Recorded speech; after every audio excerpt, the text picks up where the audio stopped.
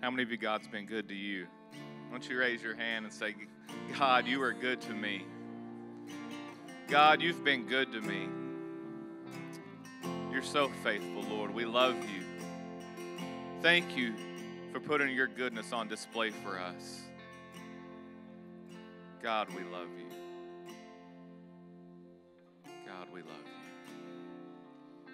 You know, it's so important what Amanda was saying about praise and how we lift our voices to God. It's important that you hear yourself say, God, you are good to me. You need to say that to yourself. The Bible talks about in Psalm 8, you may have heard this, that praise, it steals the enemy. You know that when you hear the voice of the enemy talking, and he's talking, there's a lot of voices in this world. He's talking. You know the one thing that'll shut him up? Your praise. When you start praising God with your words, when words of praise start coming out of your mouth, it silences the voice of the enemy.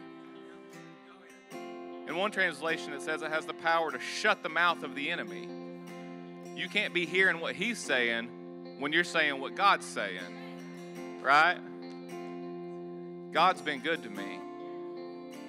Man, when the enemy's voice is amplified in your ear, you need to open your mouth and you need to say what you believe about God. He's been good to me. He's been good to you. Amen? Amen. Give someone a high five real quick before you sit down. Say, God's been good to me. Yeah, he has. Thanks, worship team. God has been good to me.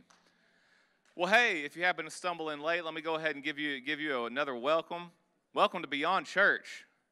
Man, we love Jesus here. We love Jesus and we love people here. So I'm so glad to have you. If you're joining us online, thank you for joining us. My name is Landon. I'm one of the pastors on staff here. On behalf of Pastors Nate and Evan, they send their love and say they love you. I guess that's what you say when you send your love. So love you guys. And we're going to take a moment here in a minute and to receive our tithes and offerings. If you came ready to do that, if you do that the old-fashioned way, there's envelopes on the seat back in front of you. You can fill those out and get ready. And you can also go online, beyondchurch.org, and you can give there for those of you New Age folk. All right? You can do that there, and we got it all set up and ready for you.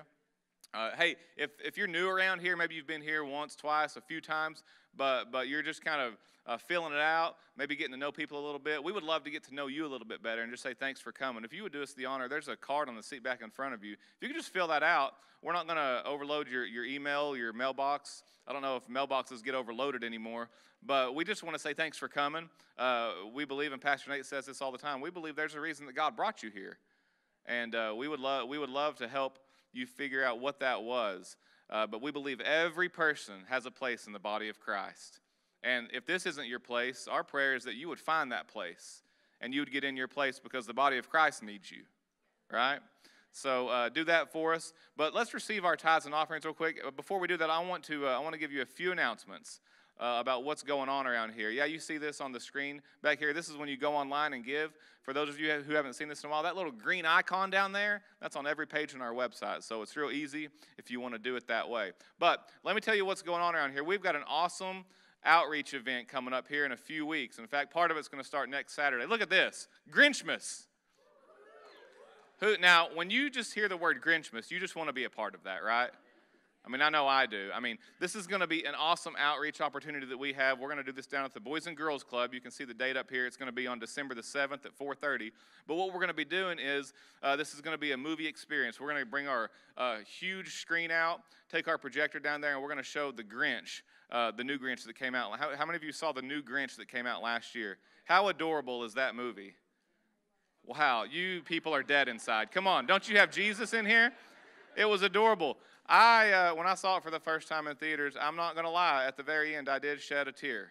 I'm not afraid to admit it. Yes, I know, I'm very sensitive. And yeah, my heart grew a few sizes. That's right, yes it did. It did. But we're going to be showing this movie, and it really has a great message at the end. And what we're going to do is we're going to kind of put this on display, being kind and just taking the love of Jesus downtown. And what the target audience that we have is the families in the downtown Alma area. So kind of around the Boys and Girls Club there. So what we have going on this Saturday is we're going to go blitz downtown with some invitations saying, hey, come Come be a part of this. We want to love you. We're going to have all kinds of, we're going to have food. We're going to have, I think the Grinch may be there. Yeah, the real Grinch. He's real. So he may be there.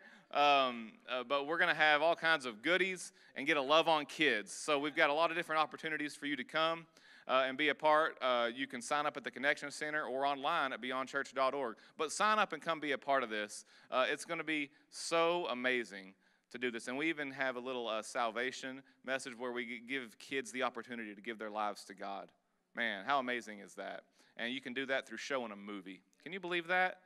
Man, we're just going to preach the gospel, whatever we do, wherever we go, using the love of God, right? Yeah. All right, here's another thing we have coming up. The first Wednesday of December is December the 4th. Everyone say December 4th. Yeah, so that's the first Wednesday of December, and what we do on these are fun nights, and I want you to plan to be a part of it. But we also have an opportunity for you to come and eat and fellowship with each other before, and that's Chick-fil-A, praise God, and Geno's. Chick-fil-A and Geno's. So if you are interested in kind of fellowshipping with us beforehand, you can go on here, you can click on here, and you can say, yes, I want to get my Chick-fil-A ordered or Geno's ordered. You got to order it through here if you want to be a part of that, because you can't get here and say, I want Chick-fil-A. We're not driving to Fort Smith for you. So we'll do it beforehand, okay? It's going to be fun, right? And if you weren't here last week, or maybe, like I said, you're new here, and you came to the 9 o'clock, this is not going to happen next Sunday. Next Sunday, we are going to one service. Yeah, not just for next Sunday, but we are making a shift. Our church is going to one service. We're not going to have 9 and 10:30 anymore. We're going to do one service starting next week at 10 o'clock. It's going to be good. So look around. Everyone look around. See those seats beside you? We're going to fill them in with the rest of our family. Yeah, we're gonna bring more people in. And you know what I hope? I hope we just pack this place out to where we just have to keep adding chairs and finding creative ways to get people in here, right? And so it's going to be amazing. So say 10 o'clock next week. I won't be late. I will be early. All right, you said it. You said it. All right, so that's going to, how many are excited about that? That's going to be a fun time, right? Hey, and then last but not least, we've been talking to you about this, our blessing baskets. So this is another outreach we're doing. Aren't you glad that we're doing these outreaches right now? I know it's the holiday season. I know people have plans and they're busy, but these are the types of things that we can be filling our calendars with, because this is us being the hands and feet of Jesus. This is why we're called to do what we do, right? And so we are putting some holiday blessing baskets together with some food, some gift cards, and we're going to go bless families on December the 15th. December the 15th. And check this out. We are halfway there.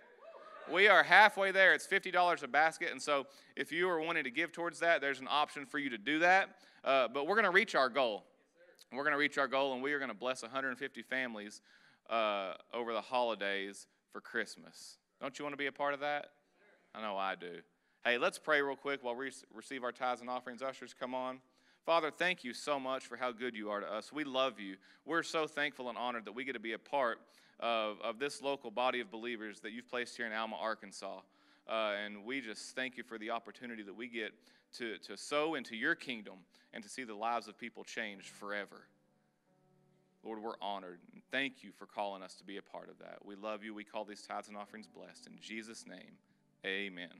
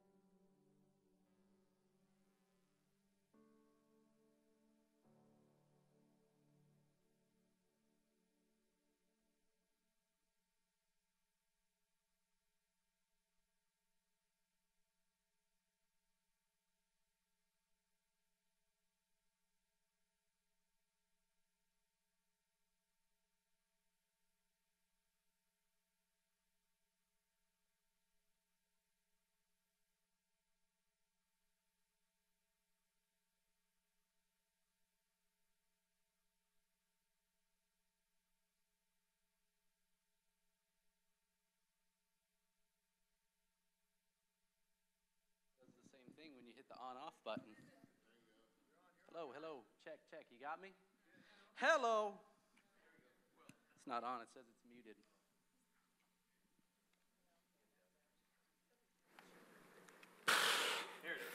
That's why we need techies in our church. Classic youth pastor move Well, right there. did somebody say just hit the on-off button? Because that's what I heard. I did not see the big mute button on the top.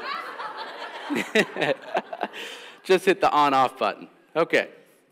Anyway, well, I am glad to be at church this morning. And I know that you are too. And if you ask me, we're in the best church in the United States of America. I love this church. I love that this is where God's called me. And if you don't know who I am, I'm Pastor Ben. I get to be the youth pastor here at Beyond Church with my beautiful wife, Joni. And we just love what we get to do. And I'll tell you, when you're doing what God's called you to do, you'll love it. It's awesome. It's amazing. You get to see God do extraordinary things. And, this morning as we're coming in and I'm listening to the worship set and everything, I don't believe that I told you anything about what we were talking about this week. And they nailed it right on the head with just what's been stirring in my heart.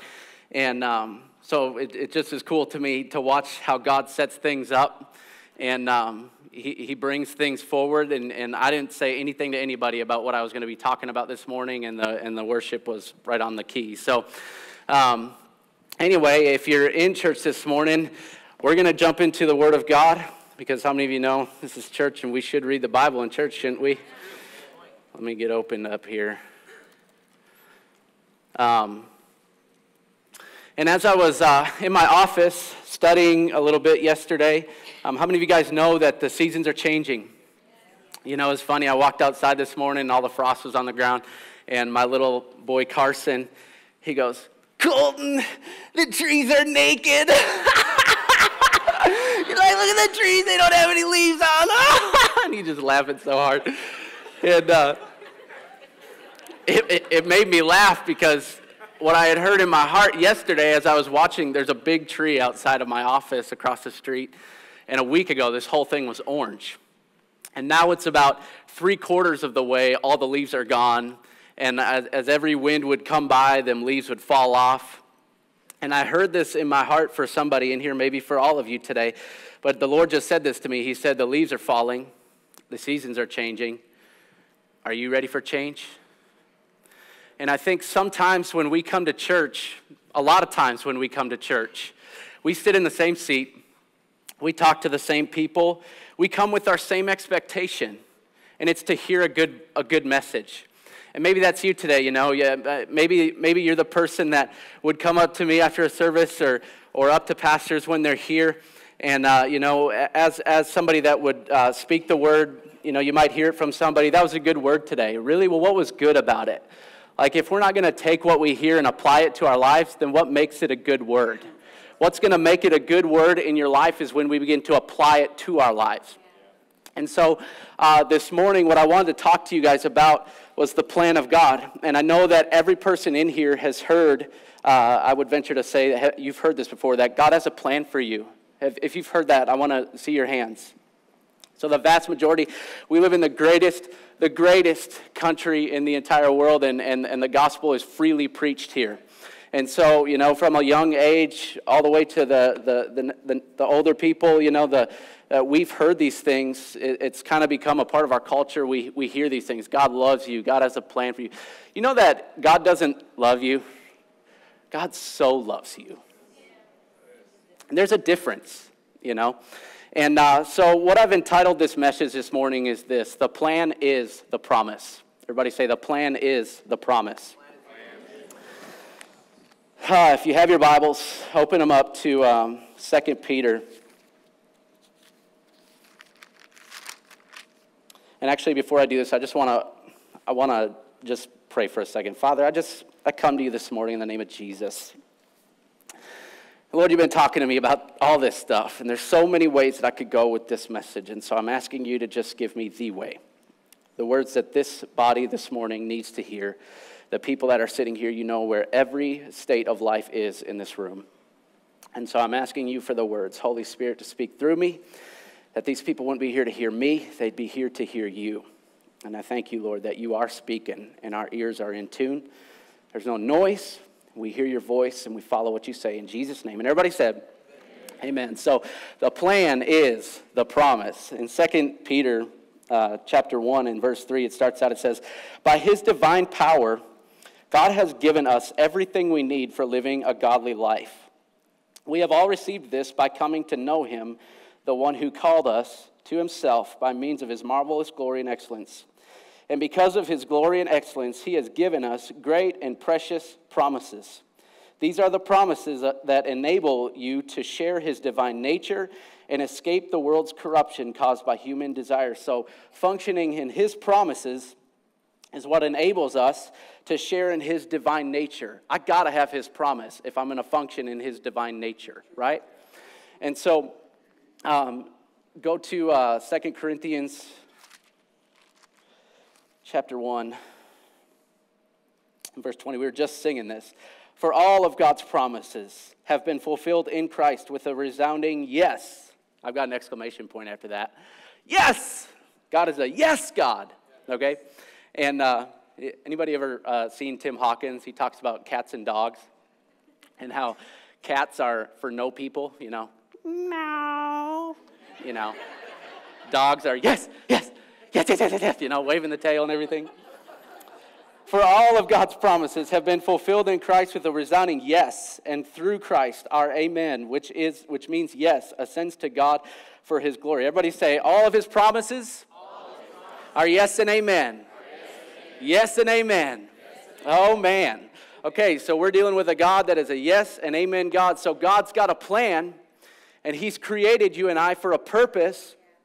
And in order for me to walk in that plan and to function in that purpose, I got to see things the way that he sees them. I got to get his word on the subject. Amen? And so we're going to start this out by playing a little bit of a game. I'm going to give some words to describe something, and I want you to tell me what this something is. So number one is this. Rubber, metal, carpet, light bulbs, leather, radio, keys, gasoline. Everybody's going, car. That's what it is. It's a car, okay? All right, number two. Tall, yellow, patterned, long neck, giraffe, right? Okay, number three. This is the final one. Check this out. No. Explore, direction, path, guide, search, scout. Not airplane. Journey. Journey? Does that sound like a journey? Sounds like a GPS. Sounds like a journey. I'm the one teaching here today. No. Just listen to this. I want you to hear these words. Explore, direction, path, guide, search, scout, journey. Those are all words that you will find in here. Would it seem to reason to me, maybe that ain't the right way to say that, it seems to me that God is saying, I want to take you somewhere. I got somewhere for you to go. And so he gives us these kind of words, you know. Explore, direction, path, guide, search, and scout. You know, the plan is the promise. And real change always begins with a plan. You can say you want to lose weight. If you don't write a plan out, you won't be losing any weight. Promise. You'll go out to eat the next day and the next day and the next day and the next day and the next day. You want to save up for savings or whatever. If you don't set a plan in place where you say, you know what, every time I make $100, $10 goes to this or whatever. You don't set a plan in place, you won't save. It just won't happen. Benjamin Franklin said, failing to plan is planning to fail. And so this morning, I wanted to just kind of talk to you about this plan. I wrote down in my notes that God's not interested in me just exploring his plans. He wants me possessing them. God's plan for me is his promise to me. You know, we got a lot of people, especially in our world today, that say, is it God's will? Well, what that's saying is you're lazy. You don't want to find out. This book is full of promises. But if you never read it, you'll never know the promises that God has for you. And that's not on God, that's on you, because he's provided the book. In fact, this book is like outlawed all over the world. But in America, it sits all over our couches and our tables and bookshelves and collects dust, and it's boring, and we don't want to read it because, and you know, I'm busy, I got a lot going on. I don't want to, it's so boring to sit down and read God's word. Not if you know that it's full of promises. Not if you know that God has something for me. The plan is the promise. You know, James 1:22 says, but don't just listen to God's word. You must do what it says. Otherwise, you're fooling yourselves. You know, we can sit in church and we can hear a good message today, but if you don't take any application and go, you know what, I'm going to take God's word, I'm going to find out his promises for me and realize that his promise for me is his plan to me. If I want to walk in his plan, then I've got to know his promise. Amen? And so this morning, what I want to do is look at Numbers. Well, actually, hold on. Let me set this up. So I just wrote down in my notes that there's 3 things that we must know in order to function in the plan of God. And that's number 1, this that God planned for me before. Jeremiah chapter 1, if you can open up your Bibles to Jeremiah chapter 1. And realize that this is God's way of doing things. He did this with every single person in this room today. It says in verse 5, I knew you before I formed you in your mother's womb. Before you were born, I set you apart, and I appointed you as my prophet to the nations. But listen to this. This is verse 6. It says, O sovereign Lord, I said, I can't speak, for I'm too young. The Lord replied, don't say I'm too young, for you must go wherever I send. Listen to this. You must. Please don't stand and contend with God that you're not capable, you can't do what he asked you to do, you won't do what he asked you to do. Please don't be that person. But unfortunately, our humanity, that's kind of how we are. We feel like we're incapable. We feel like we can't do it. We feel like we're not good enough, or I'm not gifted enough, or I'm not strong enough, or whatever it is that you're not enough of. And God goes, I get that, but I'm with you. And so through me, you can do all things, right? And so he says, for you must go wherever I send you and say whatever I tell you. That sounds a lot like Jesus, doesn't it? I only do what the Father tells me to do. I only say what the Father tells me to say. And don't be afraid of the people. How many of you guys know that if there's anything in this planet that we're afraid of, it's people? I don't know why that is. We're so afraid of people, and we are a person. We're people. We all have our problems. We all have our issues. We all have our downfalls. Everybody that you're sitting around is pretty much exactly like you are. They may have different giftings. They may look different. They may have different tastes in life and whatnot, but they deal with the same struggles that you deal with because we're all people. It says, I will be with you. I will protect you. I, the Lord, have spoken. And then the Lord reached out his hand and he touched my mouth and he said, look, I have put my words in your mouth. Today I appoint you to stand up against nations and kingdoms. Some you must uproot and tear down, destroy and overthrow. Others you must build up and plant. Then the Lord said to me, look, Jeremiah, what do you see? And I replied, I see a branch from an almond tree. And the Lord said, that's right, and it means that I'm watching, and I will certainly carry out all my what? Plans. God has a plan for you to carry out, and it's his plan. Amen? So I want you to ask yourself, whose plan am I carrying out? You know what I'm saying? This is an important question for us to ask. So, number 1, God planned for me before. Number 2, his plan for me is good. Can I get Jeremiah 29:11 up there in the message, please? I didn't bring my message Bible.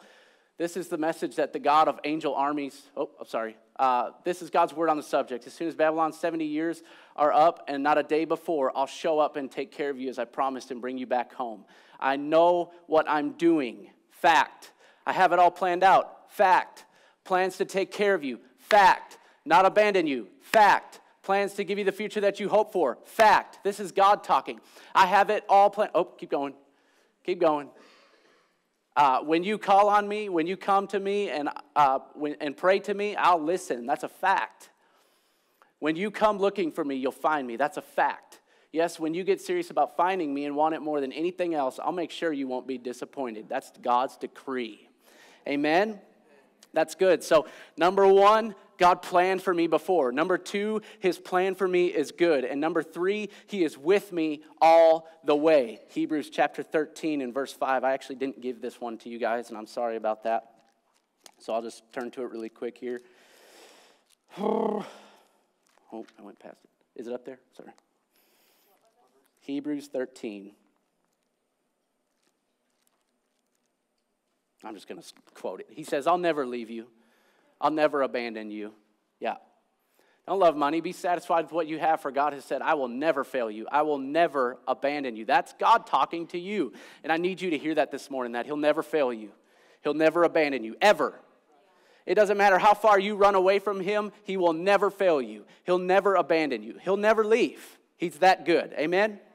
And so this morning, I'm going to spend the next 15 minutes. This is what we got, 15 minutes, and we're going to rock and roll. Y'all ready for this? In Numbers chapter 13, and I want to kind of just show you a little bit of a picture here. So I've got my binoculars. I'm a deer hunter. This is a tool that we use as deer hunters or whatever. How many of you guys have ever looked through a pair of binoculars? So what's the purpose of looking through a pair of binoculars? You can see further. You can see clearer. You can see what's far away can be brought close. And so many times, as believers, we're looking through God's plans this way, backwards. And we go, man, it's so far away, God. I want that. I don't know how I can have that. It's so far out there. And God says, turn them around and look through them the right way. And you'll find that you can see what's far becomes close. And you can get an accurate picture. I was just talking to I wasn't talking to him, but I follow one of my good friends from up in Minnesota. He goes hunting in Alaska every year. And he was just talking about having good optics when you're out there because the ground is so vast and huge and it's crazy. It's Alaska. And he was saying one thing that he's learned from the guy that he goes with, he goes to help this guy, clean out his animals and all that kind of stuff. He said, slow down when you're looking. Because a lot of us, when we're looking, we kind of look quick, and we go from one side to the other, and we're moving quick. And he said, slow down. Put them up and look through that, and really look it over, and make sure that you're seeing everything that's there. Because how many of you guys know, especially as a hunter, if a whitetail is standing in the woods, and it's just standing there, you'll walk right past them, and they won't even move. And you won't see them unless they move. But if you sit and watch a place long enough, usually if there's a whitetail there, its tail will flap, or it'll take a step, or it'll flip its ear, and you'll see something. Oh, there's something there. I already went past that, but there was actually something there. Well, how many times do we do this with God's plan concerning us? We, as we're going to read in the story, God gives the direction to go explore the land to the children of Israel. And I believe that they were exploring it with their binoculars backwards. And they didn't really see what was there, like they should have been seeing what was there. And so we're going to see this morning in verse 1 of Numbers chapter 13. It says, the Lord said to Moses, send out men to explore the land of Canaan. Now, that's not all he said. What did he go on to say? The land I am giving the Israelites. So that's important. That's plan, okay? God has a plan for you. Everybody say, God has a plan for me. God's not interested in you just going and exploring. Oh, let's just go explore. No, God wants you to explore with the intention of possessing. And so the Israelites, they go out, and we'll just kind of keep reading here, and you'll see this unfold. It says, the land that I'm giving the Israelites. Send one leader from each of the 12 ancestral tribes. So Moses did as the Lord commanded. He sent out 12 men, all the tribal leaders of Israel, from their camp in the wilderness of Paran. These were the tribes and the names of the leaders. I'm just going to jump to verse 16. These are the names of the men Moses sent out to explore the land. In verse 17 it says, Moses gave the men these instructions as he sent them out to explore the land. Go north through the Negev into the hill country and see what the land is like, and find out whether the people living there are strong or weak, few or many, and see what kind of land that they live in. Is it good or bad? Do the towns have walls, or are they unprotected like open camps? Is the soil fertile or poor? Are there many trees? Do your best to bring back samples of the crops that you see. So they went up, this is verse 21, so they went up and explored the land from the wilderness of Zin as far as Rehob. Goes through all these different places. And it says this, it says in verse 22, going north, they passed through the Negev and arrived at Hebron, where Ahiman, Sheshai, and Talmai, all descendants of Anak, lived. Now, how many of you guys know who the descendants of Anak are? These are giants. So, the guys go in, exploring the land, exploring. God says, go check out the land that I'm giving you. Now imagine this. I want you to picture this, that you're an Arkansas person, and God says, I want you to go explore the land that's yours. And so you go out to the posts of this property that you've never seen before, and you start scanning it, and all of a sudden it says, no trespassing. And you see the name's signature, and it says, Jonathan Dean? And you're like, I'm Jonathan Dean. So you go down 100 yards or whatever, and no trespassing. Jonathan Dean. And you begin to see all this land with your name on it. But you do what the children of Israel do. And you go, I can't have that. That's not mine. And they begin to, in a sense, bicker with God, and they find out all the reasons why they can't do what God said to do.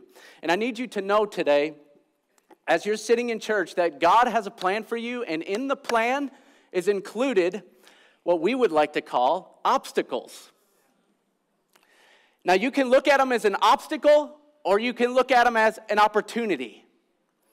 But a lot of times what we do is we look at what God has planned for us as an obstacle. I can't because it's hard. I don't have the money. I don't have the resource. I don't know people, whatever it is, and we come up with all our reasons why something cannot be done, and this is what we table with God. I explored the land. Well, did you explore it with the reasoning of I'm going to go and possess what God said is rightfully mine? Because at this time, 400 years had passed by. They had been living in Egypt, and somebody else was developing their land, building their homes, building their walls, all their storefront. Everything was being built and was on the title name in somebody else's name, but God said, actually, that is your land, and you need to go in there and possess it. He didn't tell them, I want you to go explore it and come back and tell me all the reasons why it can't be done. He said, I want you to go and explore the land that I am giving you. God has a land for you. And God is giving you a land. And what does it look like? It looks like His promise. It's promised land, okay? Everybody say promised land. If you want to walk in what God has for you, you're going to have to get a hold of the promise that He has for you. And so many times what we do is we approach the land, and instead of exploring it the right way, looking at it through the lens of backwards, like it's so far away, I don't know how I can reach that, I don't know how I could ever possess that, the walls are big, there's giants in the land. Guys, when it says there's giants in the land, it's talking about 3 of them. You know how many people there were? 600,000+ warriors alone. And they're worried about 3. This is what the enemy does to people. He causes you to see things in the wrong light. He takes God's plan for you and he goes, it's too big. It can't be done. It's too hard. There's way too many obstacles.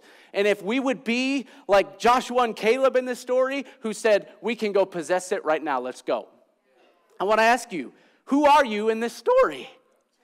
Because I think we would love to come to church today and say, I've got it together. I'm walking in the fullness. I'm doing what God said to do. But there's many of us that are in the probably 80 or 85%, whatever it is. There was 10 out of the 12 that said it can't be done. Who are you? Are you in the 10 or are you in the 2? I hope to God I'm in the 2. I want to be in the 2 because I want to possess the plan that God has for me. I want to walk in the fullness of what he said is mine. I want to inhabit the place that he said, my name is on the title deed, and that's my property. And guys, if they would have just checked out the land, not to just look it over, but to possess it, it would have changed the way that they entered that land.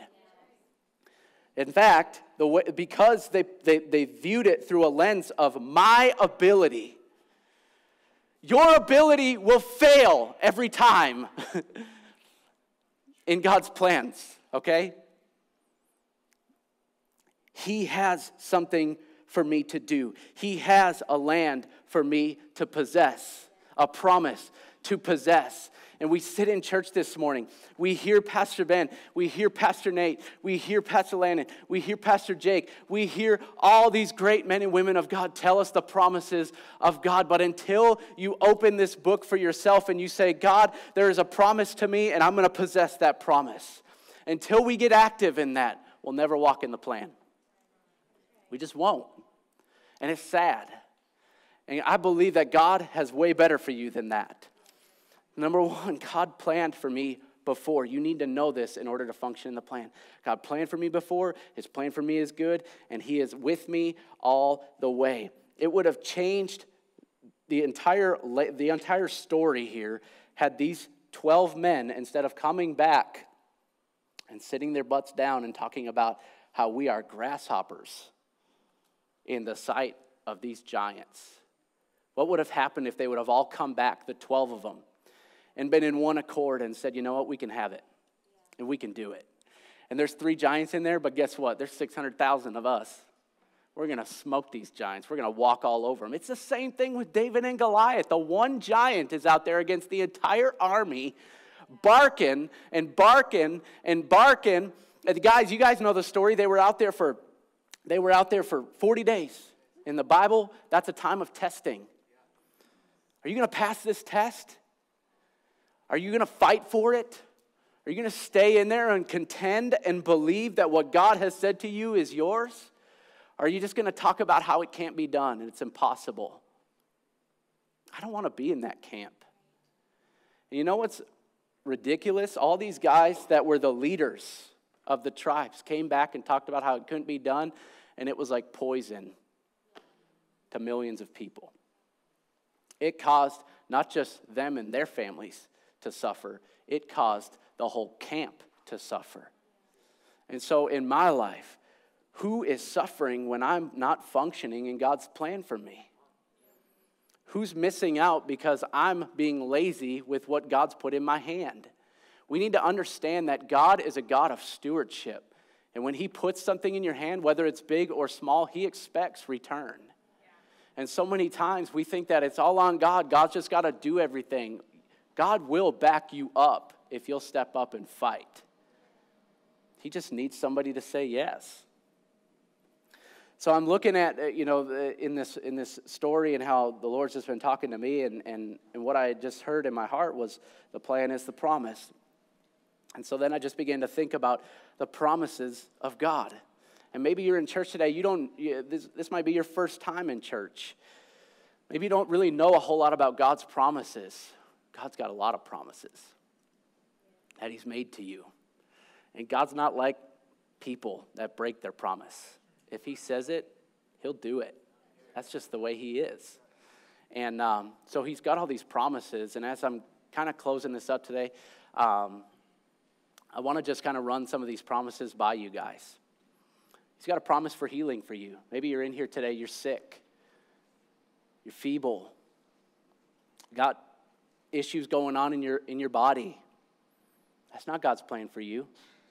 Unfortunately, there are churches all over the world that teach that God puts stuff on you to make you sick and to teach you lessons. That would make God a pretty sick parent. He's not. He so loves his kids. So he's got provisions for healing. You can find, if you need healing in this place, the Bible says in 1 Peter 2:24 that by his stripes you were healed.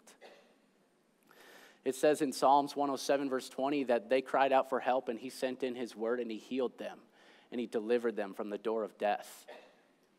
It says in Acts 10:38 that God anointed Jesus with the Holy Spirit and power, who went about doing good and healing all who were oppressed by the devil. That's God's plan. That's God's promise. You can have that in your life today. So you got healing. If you need provision, Philippians 4:19 says, my God shall supply all your need according to his riches and glory through Christ Jesus. The Bible says in Deuteronomy chapter 8, verse 18, it is you who has given me the power to obtain wealth, that you may establish the covenant which you swore to the fathers as it was this day. These are promises, guys. 2 Corinthians, the whole chapter in 9 talks about sowing and reaping and how if you sow big, God will cause you to reap big. That's principle, guys. If you're a farmer in this place and you have 10 acres of land, but you only plant a quarter acre, how much are you going to harvest? A quarter acre. That's just how it works. So God is a God of provision. Maybe you're in this place, just fertility. You want a kid. That's a promise from God. And he'll give you a child. Amen. Psalms 113 and verse 9. I didn't write these down, but Psalms 113 and verse 9, and then Psalms 127, verse 3. If you're in here today and you say, I want to have a kid, I believe that God's put that in my heart to have this. Then what do we need to do? We need to turn to God's word and find his promise. Because when you find his promise, you'll find his plan. Amen? Maybe you're in here today, you have a lot of cares on your plate. Working long hours, behind on rent, kid is sick at home, kids are failing in school. There's just so many things that could get piled onto your plate as far as cares go. So what do? We turn to the word.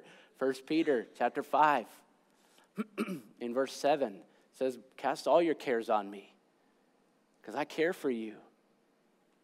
I don't know if that was 1 Peter 5 or 7. Matthew 11:28, let me just read that.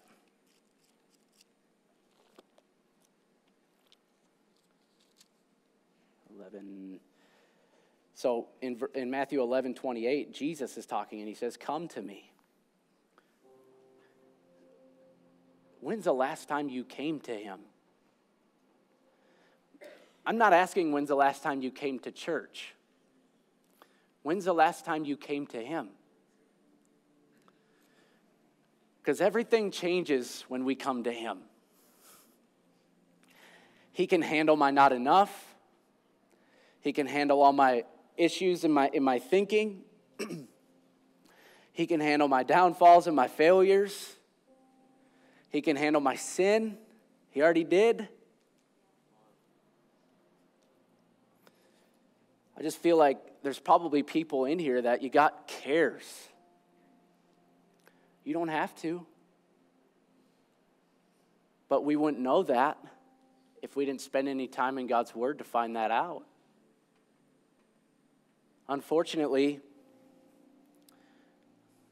you know, when you go to school and you sign your kid up to play football, it would be really weird if you signed your kid up and then, you know, you're kind of at home, you're waiting for a roster to come out or whatever and the schedule, and you get a phone call from the coach and he says, hey, we got the rings in, we got the trophies, we're champions. We didn't even do anything. I know, but we're champions. Something's not right here. We didn't even practice or play a game or do anything. I think a lot of times that's kind of the rap that we want with God is we just want to not have to do anything, and we want God to do everything and present us with all of our trophies and our well-dones. But not unfortunately, God's called me to do something. God's created me for a specific purpose and a specific plan. And just like he said to Jeremiah, I knew you before. Imagine this. Every person in here, there was a time before you were even in your mother's womb, where God said, hey, call Jeremy in here. And Jeremy walked in, and he stood before King. And King said, I need you in Arkansas. And I actually need you to be working at this place. And I've put these gifts and these callings on the inside of you, and I'm going to give you a family. And I need you to impart these things into your kids. I look at you two. There was a time before you were in your mother's womb, and God said, hey, go get Courtney. Go get Landon. And at different times you stood before God, and he put within you exactly what you need. All the gifts, all the callings, the anointings, the talents, he put it in you. And just like with Jeremiah, he said, this is what I've called you to do.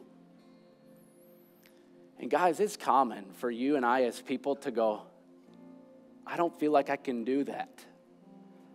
But you need to know that with God, because he's a planner, he never requires you to do it alone. He's always with you. He's always for you.